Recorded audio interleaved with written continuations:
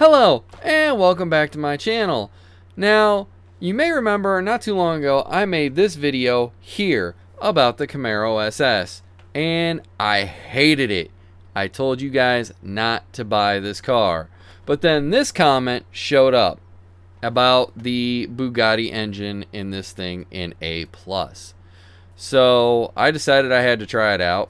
I hopped on to the single player on my PC and built it. And I have to say, it is way better than what I came up with, and it handles better. Still not great, but better. At least in testing. I haven't raced it yet. So let's take a look at this build, and then I will go race it, and we will find out if maybe you should buy this car. So, right off the bat, you are going to put in the 8.0 liter W16. That's the Bugatti's engine. So you know it is a $400,000 engine swap. So be prepared for that. With the parts, it automatically comes with everything being elite. The only change you will make to the engine is this right here. It starts with the turbocharger equipped, and you can see if I have that on, I'm an S289. So what I did is I changed it to the centrifugal supercharger, which lowers down your level and allows you to put a little bit of handling into this thing. So I now have the Elite road suspension. The brakes are going to stay basic, which sucks, but it is what it is. And then I have the Elite grip tires with the Elite clutch. This uses the Sport 2-speed gearbox, because anything else just pops you up into the next class, with the Elite differential and of course the auxiliaries of Super Nitrous Grip and Super Nitrous Drift. For the handling, it is set to 35% grip, steering sensitivity and downforce are all the way to the right, traction control is off, and drift entry is brake tap. Now, this will give you only 181 miles per hour, so maybe not the best for straight line sprints. In this car, there's not much you can do to get more top speed out of this. You change the gearbox, it moves you up into S, even with all the other parts being basic. So that's the top speed you can get out of this car, but you're going to get to it fast. And the 0 to 60 is 3.9 with the quarter mile of 11.8, almost 1,200 foot-pounds of torque, and 1,525 horsepower. So let's go race this thing and see if this build is actually worth buying and recommending in A+. I will also show you an S build I made for this thing as well. Alright, so here we go on the wild thing to see if this is actually worth it or not. And I screwed up the launch.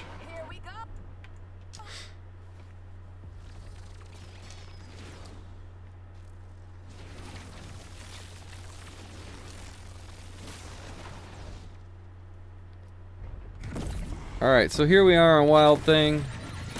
That launch is not the easiest one to keep in to the section you need to have it in. So off the line, not the best still, but I've already caught up and I'm going wibbly wobbly. I mean, if you're prepared to have this thing drift on you, you're good to go. But getting into the lead wasn't too difficult. It's just a matter of maintaining said lead. Because this thing just wants to slide all over the place. But good news is you can build up a bunch of burst knots from drifting pretty easily. Yeah, this thing still doesn't handle the best. It handles better than the last build I had, which is nice, because that didn't handle at all. But yeah, so far I'm not too upset about this build. And you do need to be aware, because it will want to overdrift on you if you're not careful. And you counter that by just getting out of the accelerator, and it'll just settle down at that point. I just wish I had a spot on this race where I could actually get to the top speed.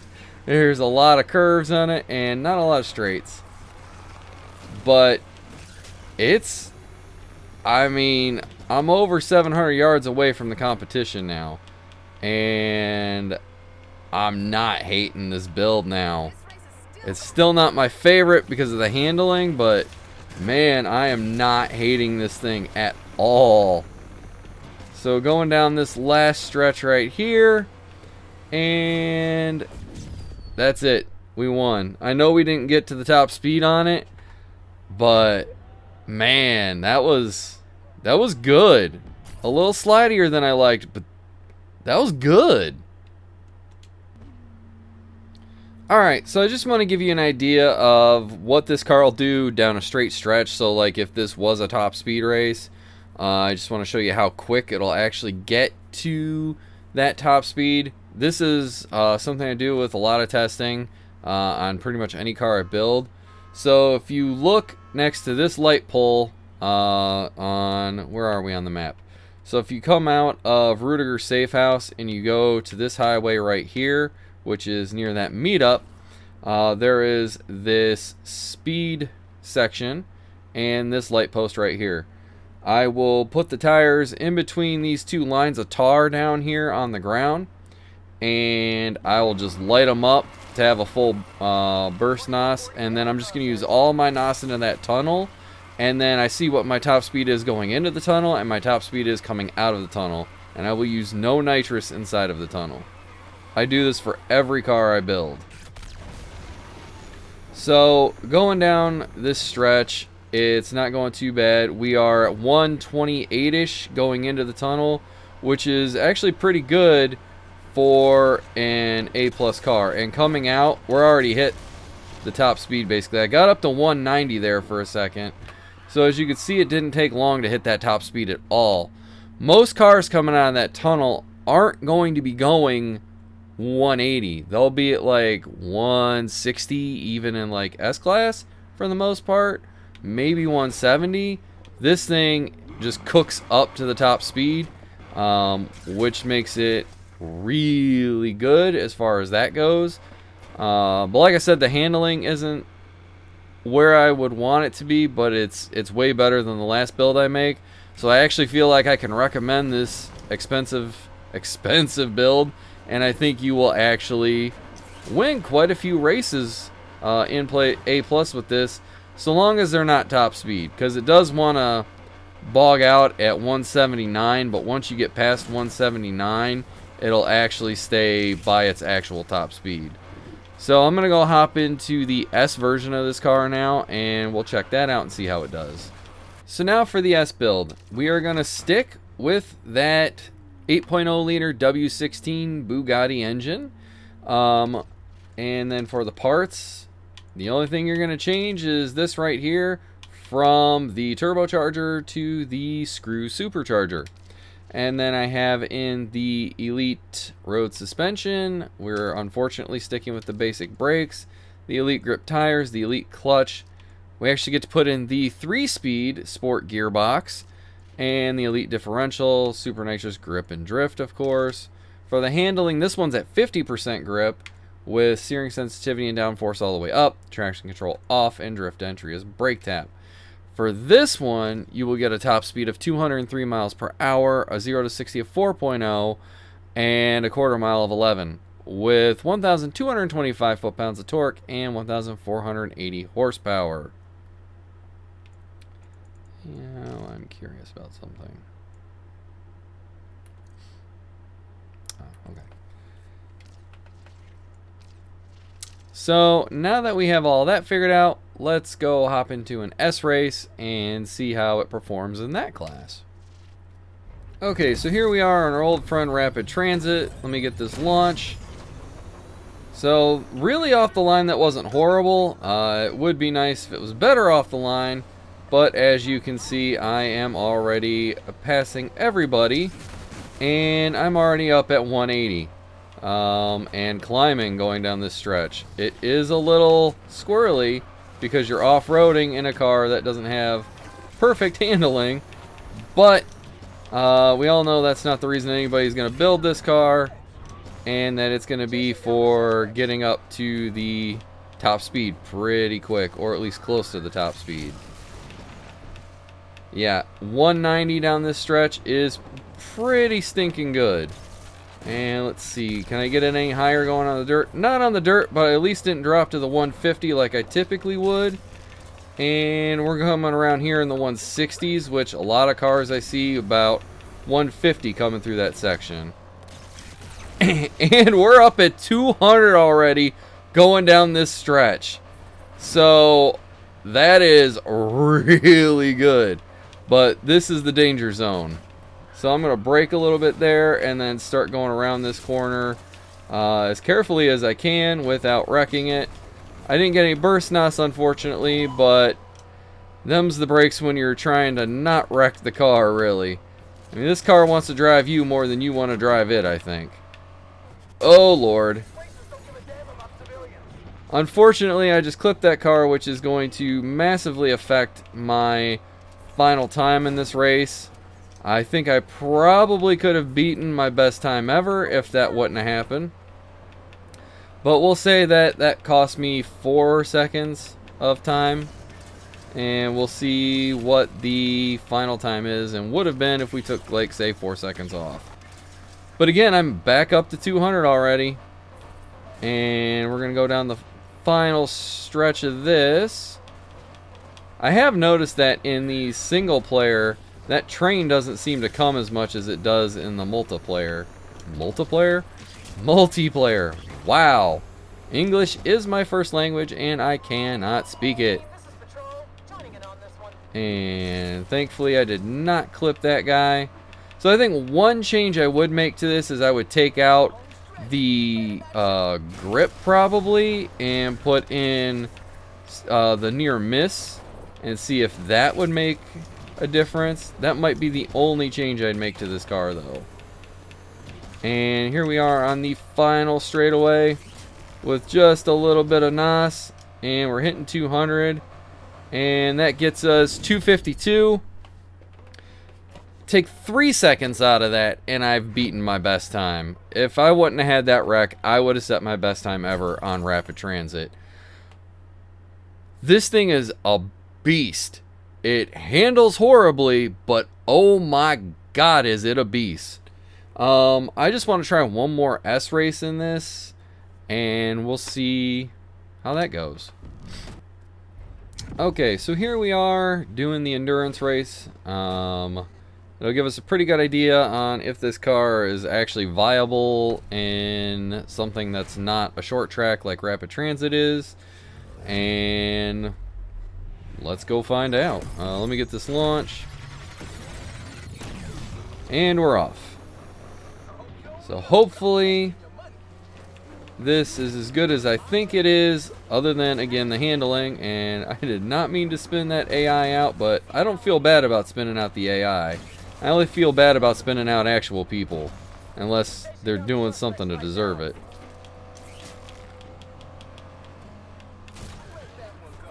So, I mean, like I said, the handling is the downfall of this car, but it really isn't horrible as the very first build I ever showed off for this car.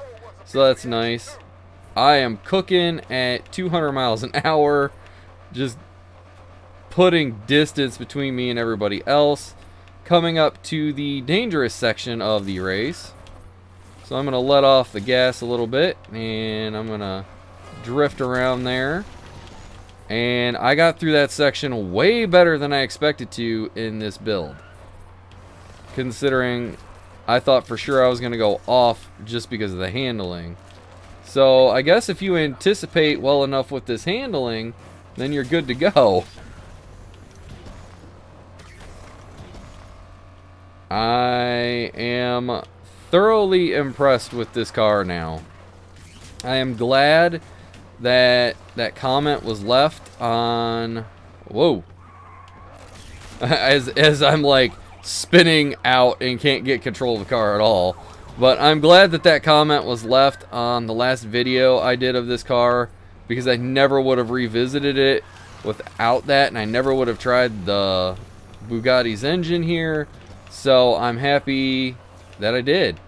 I can totally recommend this car in both the A+ and S classes for sure. and not feel bad about doing it. This thing is an absolute monster, and it is shocking to me how good it actually can be. Like, for the most part, Criterion dropped the ball on muscle cars, but apparently they have a couple hidden gems of muscle cars here and there. So you just kind of got to keep your eyes open, I guess. Man. Oops, somebody took a cop out.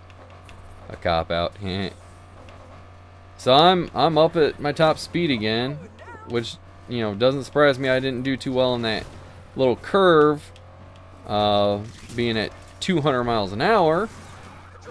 But yeah, this thing is just cooking right along, and I've put a lot of distance between me and the AI, so I can't complain about that. I would legit build this in multiplayer. I would build it in A+ for sure, and probably also S if I had that kind of money. Because I try to build separate cars so I don't have to keep moving parts around and then plan ahead before a race happens. So that would be, you know, over $1 million for 2 cars in 2 classes, and I get bored of racing the same car over and over again pretty quick. So I don't know if I would use them a ton. Like, I bought the Koenigsegg Regera very early on in this game, and I never really race S+ races because I find them for the most part boring. I'd rather do S or A+ is where I think the sweet spot is for the cars. B can be interesting, it's just a little too slow for my liking. And then A, I just haven't found a car I like in A, so it makes it really hard for me to want to race A. But I keep trying to find some builds for A class that'll actually be good. Oops, I missed that checkpoint. Wow, I'm over 2,000 yards away from everybody. But all my A builds end up turning into A+ builds when I get frustrated. So that's why I have so many A+ and S-class videos on this channel. I really am hoping to change that, but we'll see what happens in the future. So I'm just going to finish this up, and I'm curious if I can hit the top speed before the end of this race. I wouldn't be surprised either way. And I'm going to get really close. Yeah, so like I said, build it, buy it, build it in A+, do it in S-Class. If you can learn how to handle the thing, which doesn't take too long to get how to handle this one, you'll love it. It's a great car. Buy it. That's going to do it for me. If you haven't already subscribed to the channel, leave some more comments down below because they really do help me out, and they help me help you. And smash the like button, and I will catch you in the next one.